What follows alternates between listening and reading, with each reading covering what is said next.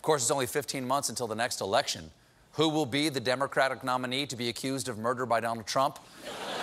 Let's get after it in tonight's Doing It Donkey Style. Close the wealth gap. Double donks. Kick 'em donks.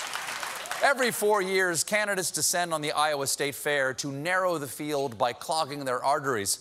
This weekend, they opened wide. Kamala Harris tore into a pork chop.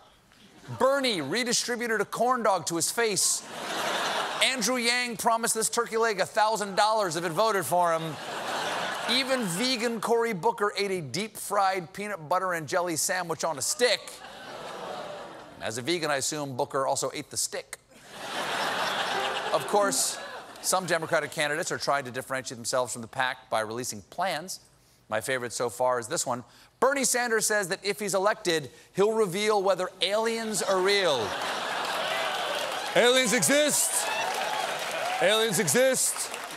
It is time for higher taxes on those who live long and prosper. Everyone deserves universal probe coverage. E.T., phone your congressman, because for too long, the 1% of the ALFs have eaten 90% of the cats. The Republican health care plan is a cookbook. It's a cookbook. Cook. Go. Boom. Pew, pew, pew, pew.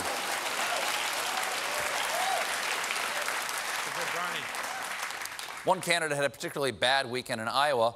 Former vice president and guy about to eat a deep-fried microphone, Joe Biden. It all started when the former vice president spoke at a town hall in Des Moines, and it said a whoopsie.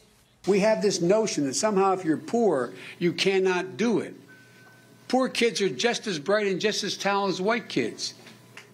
Wealthy kids, black kids, Asian kids.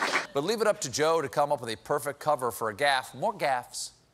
Because he tried to get a zinger on Trump's lies by saying this. We choose truth over facts. We choose truth over facts, hope over optimism, faith over belief, and synonyms over words that mean the same thing. That's what we chose.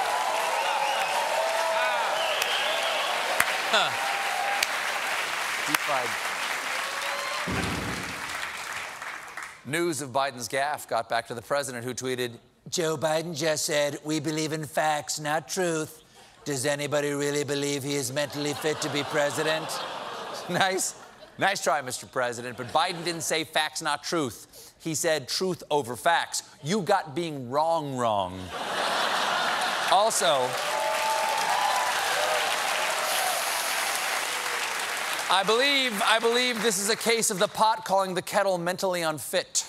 Take a look at the oranges of the investigation. The diversity, lottery, diversity, and diversity. By anonymous, really anonymous. The combat infantrymen advising lawmakers. We appreciate it very much, Tim Apple. Nambia, Tanzania, Venezuela's. and God bless the United States.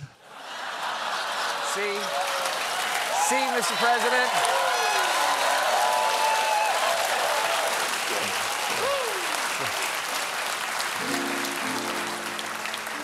Mr. President, you're not one to talk. Seriously, please stop talking. We got a great show for you tonight.